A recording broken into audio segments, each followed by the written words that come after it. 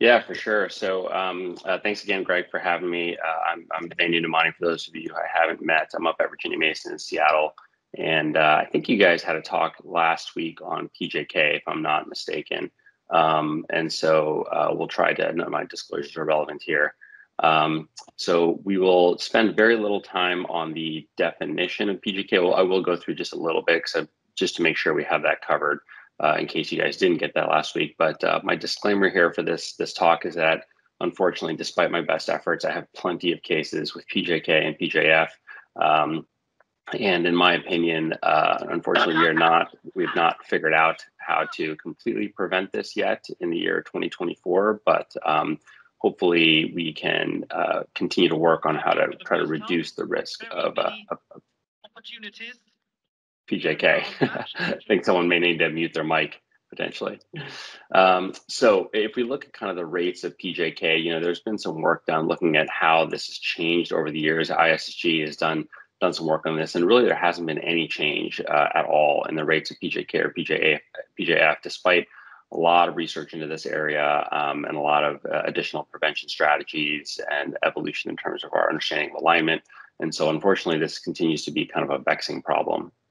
So for this talk, we're going to go through briefly some definitions, talk about what are the risk factors that we know of, at least for PJK and PJF, both modifiable risk factors as well as non-modifiable risk factors, as well as then go through strategies some of the evidence for the strategies to try to reduce these risks. And we'll go through kind of preoperative, intraoperative, and some postoperative strategies as well. So just to go through some definitions, again, PJK is a sagittal angle at least greater than 10 degrees or 10 degrees greater than what the preoperative measurement was. It can be benign or it can be symptomatic.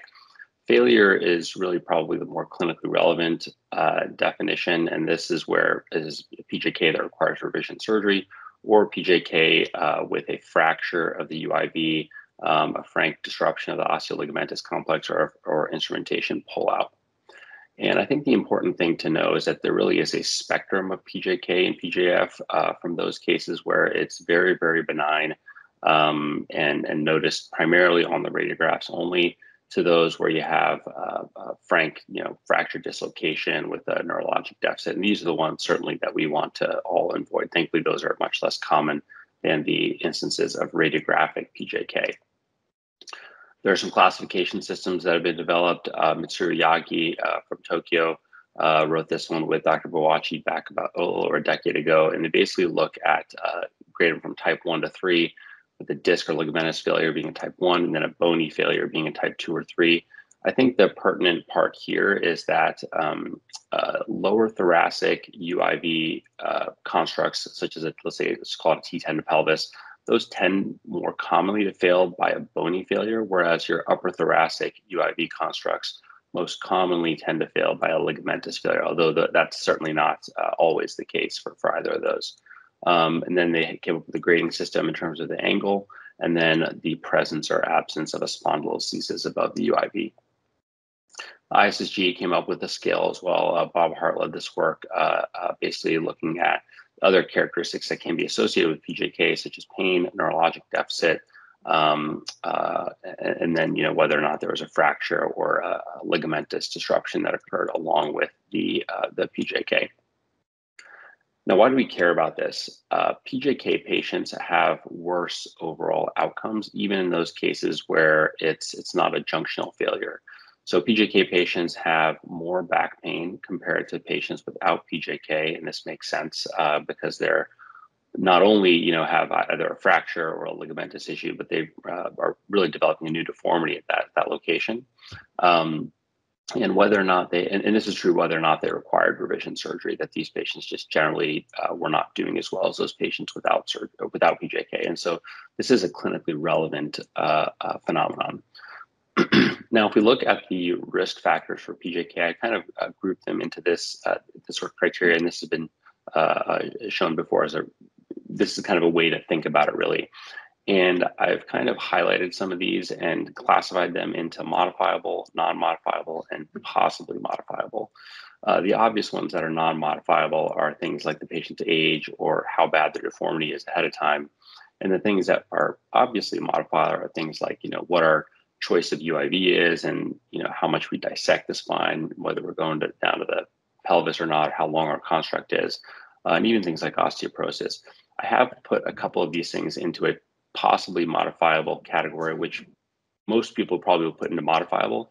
And the ones I put into there are the combined anterior posterior procedures and the magnitude of the correction. And the reason why I put those into the possibly modifiable context is that I think when a lot of these papers were written, let's say 7-10 years ago, there was a lot of discussion about, do we undercorrect these patients, to try to reduce the risk of PJK, or do we try to achieve age-adjusted sagittal alignment? And I'll talk a little bit about why I don't think that's the right thing to do. So if we start first with the preoperative optimization of these patients, this all starts way before surgery, right? And this essentially amounts to trying to pick candidates that are reasonable patients to have an operation. So the most frail patients, the patients with that are smokers, the patients that have a T-score of minus 4.0, BMI of 46. These are the kind of patients that you want to try to optimize these patients prior to doing an operation. And these are just kind of the obvious things that I think all of us do, right? And so don't operate on smokers, don't operate on patients over the BMI of 35 or 40. Make sure patients are nutritionally teed up. Whatever prehabilitation your team might do, make sure you do that. And these are all things that are, I think, important just as a baseline to try to reduce the rates of PJK. Bone health is one thing I want to focus on particularly because I think this is one of those easily modifiable risk factors. We know that osteoporosis treatment decreases PJK risk, and specifically the medications that seem to help are the anabolic agents. There are now 3 different anabolic agents that are available to treat bone density, and these are teriparatide, also called Forteo, abaloparatide, also called Tymlos, and romosozumab, which is also called Evenity. And because teriparatide has been around the longest, that's primarily where most of the data is available. But teriparatide has been shown to increase the Houseville units and actually out of proportion to the increase in the DEXA scan. And so this is something that primary care doctors often will do, is that they'll treat someone for osteoporosis, they'll get a repeat DEXA scan and say, well, there's no difference. But I think it's important to note that some of the improvements in bone density can only be detected using a CT scan. Now, many of us often don't usually do that. I actually don't get a repeat CAT scan if I'm treating someone for osteoporosis, and the reason is that these medicines also will help increase your bone quality, which is basically a change in the microarchitecture of the bone. I believe Brandon Carlson gave you guys a really nice talk, kind of describing the differences between the difference between bone density and bone quality, and so these medicines really can lead to an improvement in the bone that's not characterized or not detected by DEXA changes or Houseville unit changes. But these medicines definitely work. Mitsuru Yagi published a paper looking at PJK rates. These are kind of bony failures, and showed that teriparatide use decreased the rate of PJK in a group of patients that received teriparatide versus those that didn't. So these medicines definitely work to optimize those patients who have poor bone health. We can also assess the bone density at particular levels. This is something that people have started to do, and I definitely do in terms of selecting your UIV for surgery. Ben Elder at Mayo Clinic looked at PJK rates in patients where he risk stratified patients based on the Houseville units, and showed for the upper thoracic spine that the Houseville units, if you had a cutoff of less than one, let's just call it 150, PJK rate was upwards of 50 to 60%. Whereas if the Houseville units were close to 200, the PJK rate was only 7%. Now, the important thing about this is that these are different numbers than were previously published for the lower thoracic spine, which kind of makes sense if you think about it. The upper thoracic vertebrae are smaller, they're more cortical, less cancellous bone, and so the Houseville units are necessarily higher. So if you pick a level that's 120, and at T4, that might be an okay Houseville unit for T10, but not necessarily for T4. So just be mindful of that there are different cutoffs in different regions of the spine. So my tip number one, just to kind of, if the fellows listening, only listen for a particular slides, look for these slides. These are kind of the tips. So make sure you optimize patients before surgery with a special focus on their bone health. Next, we're going to talk a little bit about alignment. I'm not going to delve into this because this is certainly a talk in and of itself. But the goal should be to try to achieve normal post-operative alignment in these patients. There are all sorts of papers, over the past decade looking at different alignment targets, and several authors suggesting that we should shoot for an age-adjusted alignment, especially in patients with poor bone health. The problem with that is that, when you don't fix someone to normal alignment, they're having to engage a lot of their compensatory mechanisms to try to maintain standing alignment. And there have been finite element analyses done, which have showed that as patients involve more compensatory mechanisms to stand, that actually increases the forces on the fusion construct, both on the screw bone interface as well as the UIV normal bone junction. The GAP papers showed that older patients are actually less tolerant of malalignment. You get a point actually for being older. And so these patients have a higher mechanical complication risk. And so getting normal alignment in these patients is really important. I know because you guys are training with Greg and Bob and Hanny, they are believers in the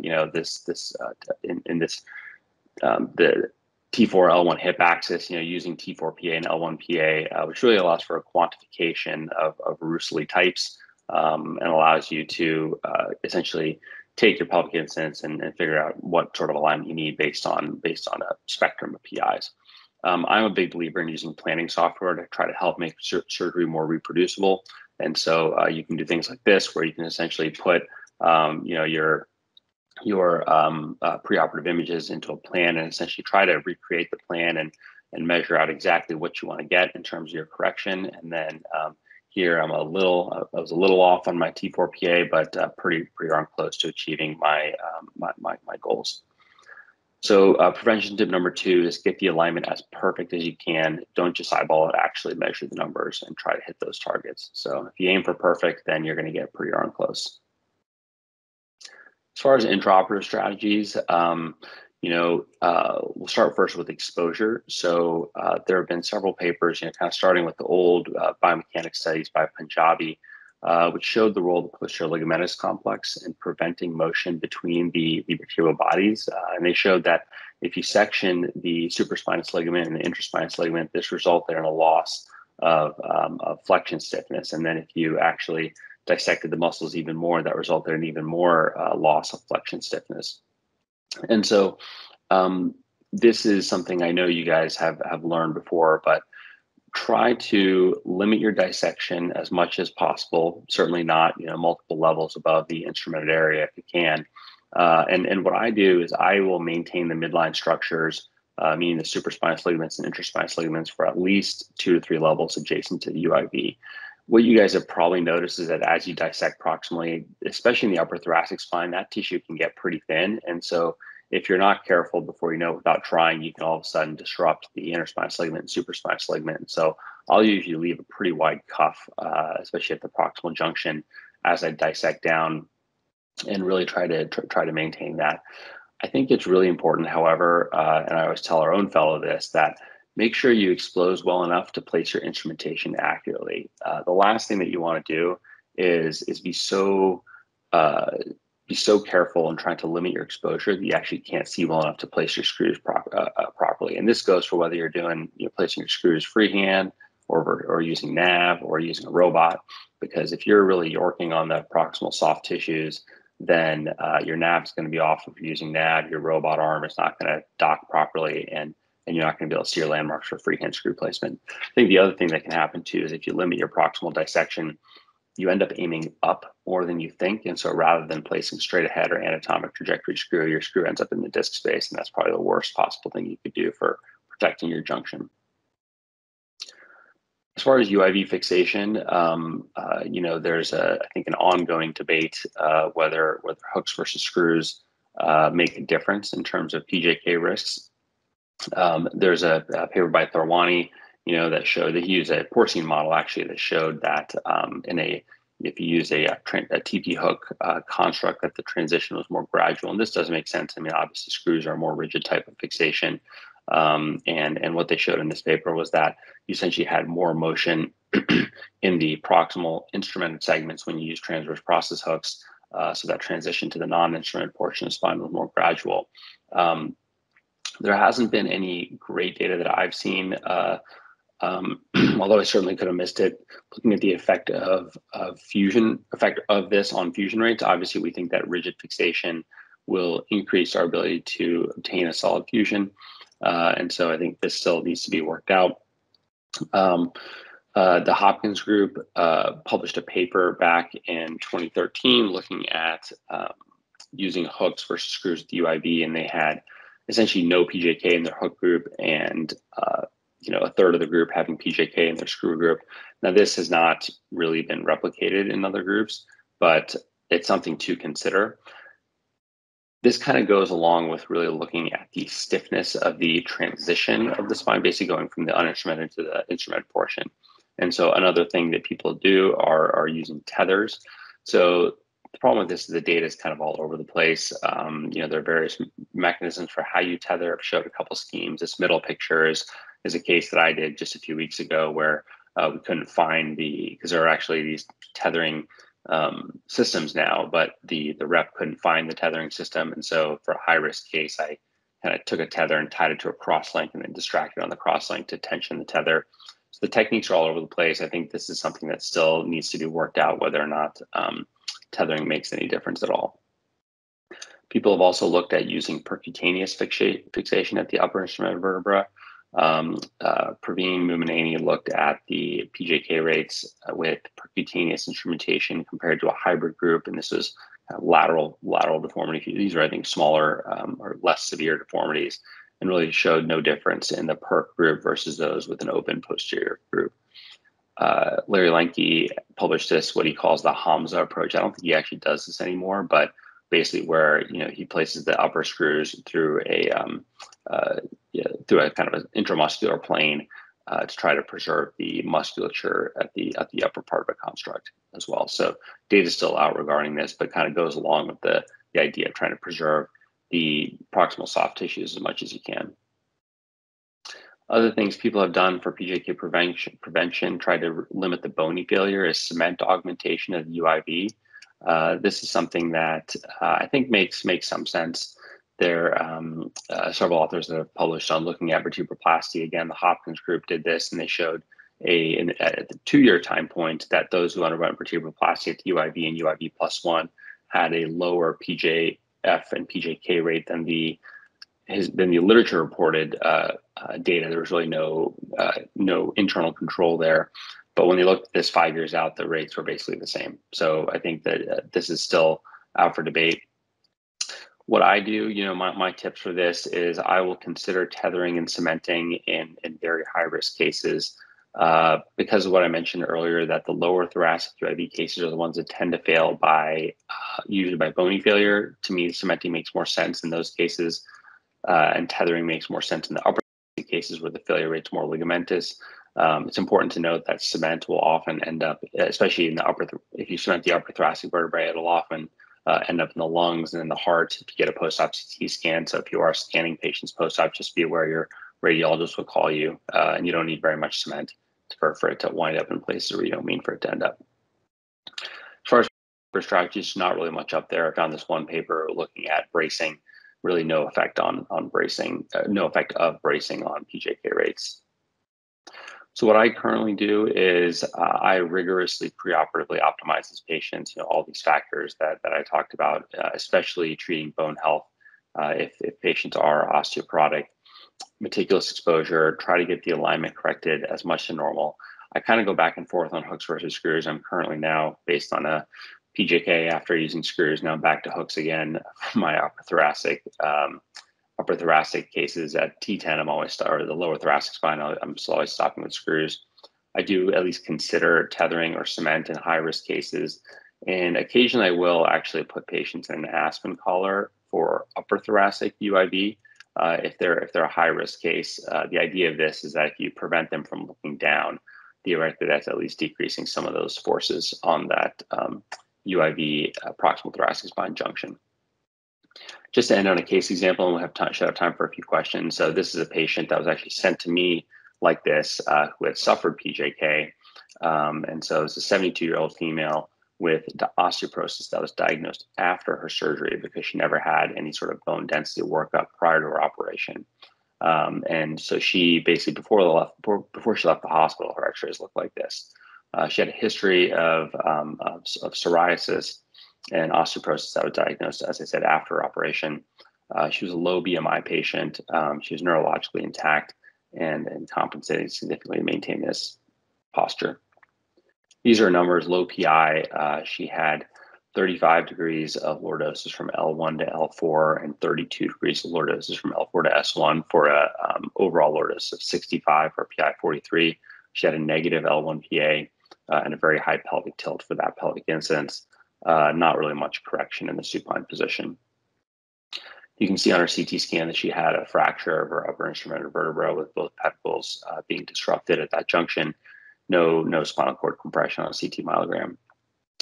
And so this, obviously a high risk PJK case. And in her case, her reasons for PJK that I think were present were diagnosis of osteoporosis and then poor alignment in the initial operation. And so what we did was I treated her because she was neurologically intact. I didn't take her to surgery right away. I optimized her. So we treated her with romosozumab for 3 months prior to surgery. And then I did a T4 to pelvis revision where I did a VCR at the junction and got that normalized. And then I actually did a reverse osteotomy at the only open disc space that she had in the lumbar spine, which is at the L3-4 level. And we kind of use these fibular struts to maintain a kyphotic correction to get that part of the spine to back into kyphosis and to put it where it needed to be and to maintain that. And so these are her final standing films. This is at 6 months post-op, I believe. Not really sure why she's still standing with elevated pelvic tilt, but hopefully that will correct over time. So I'll stop here and I'll take any questions that people have. Thanks, Venu. That's great, man. Yeah, awesome, bud. Thank so you. Anything that I guess I'll start off with a question. So anything that you guys do that I don't do or I didn't mention for PJK prevention? Well, let the fellows stay if they want.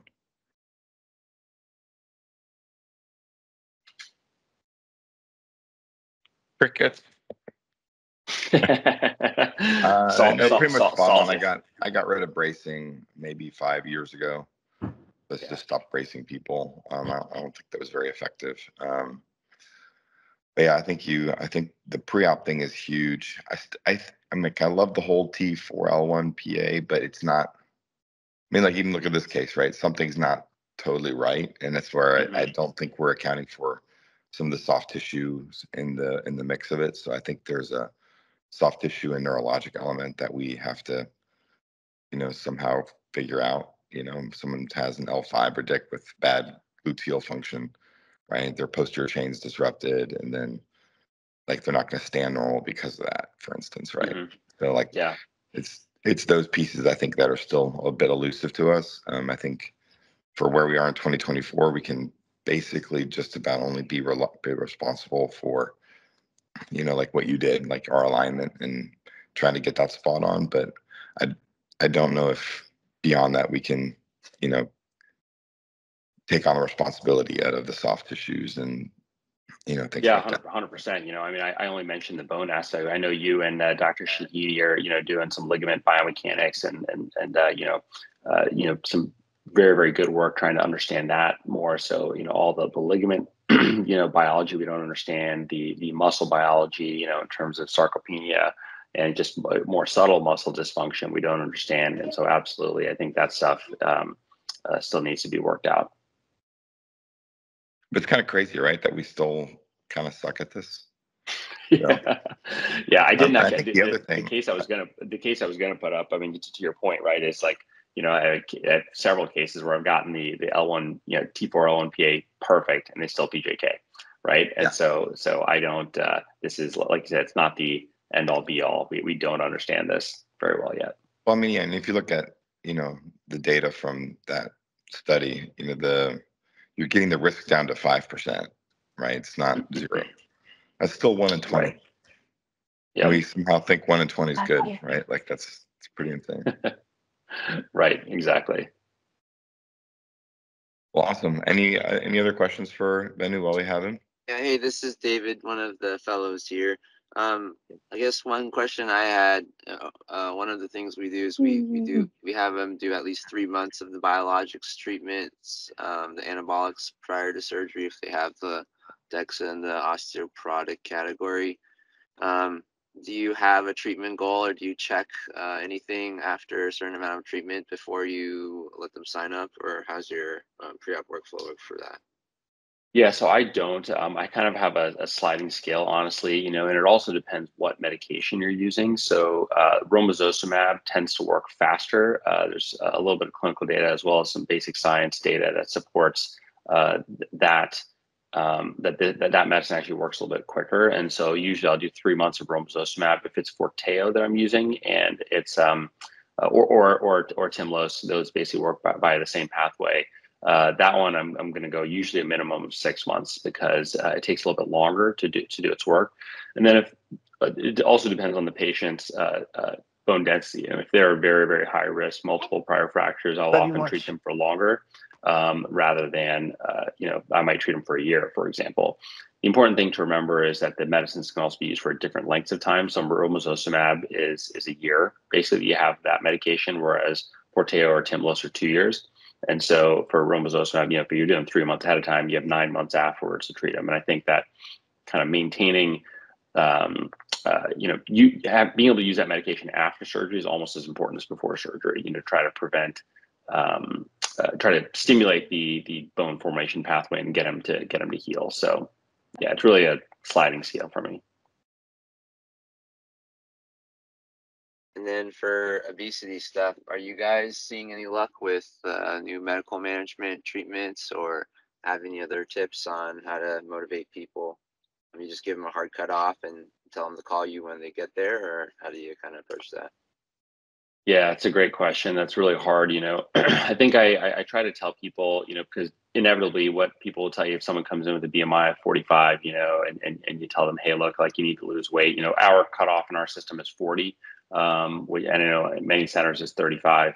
If you just tell them, hey, you need to lose weight, they'll tell you, well, but I can't exercise with my spine like this. So how am I supposed to lose weight? I think it's the one thing that I do tell them is that really, if you drink a can of soda, like a regular can of Coke, that's the equivalent of going on like a 3-mile run in terms of calories, not a walk, a run.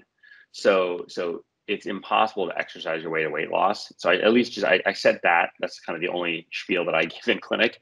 But we actually have a pretty good weight loss center. And so I'll put in a referral for people to see our comprehensive weight loss clinic, and then they'll talk to them about the medical treatments and the surgical treatments.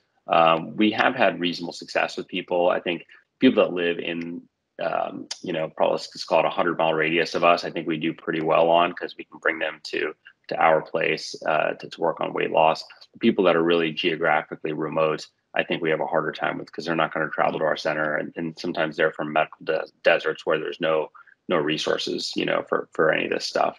So those patients are harder. Well, thanks, Venu. Thanks for being here. All right. Everyone have a great week, and we'll see you out there somewhere, Venu, I'm sure. All right. Sounds good, guys. Bye. All right. Thanks, All right. Venu. Take care, guys. Bye. All right. See you later, guys. Bye.